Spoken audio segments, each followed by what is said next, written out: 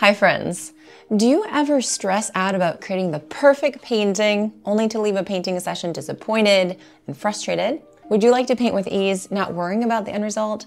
Then this class is for you. Hi, I'm Tammy Kay. I'm an artist, I'm an art teacher, and I'm also a mental health therapist. I've created a combination of watercolor exercises to help us be in the moment, as well as we're going to try to recognize body tension, deep breathe to calm our body down, and challenge the negative thoughts. So here is what you'll learn. Why we should relax and find joy in the first place. How to practice various watercolor basics such as glazing, wet on wet, and wet on dry. How to find joy by releasing your body tension, changing the narrative, and enjoying the whole painting process.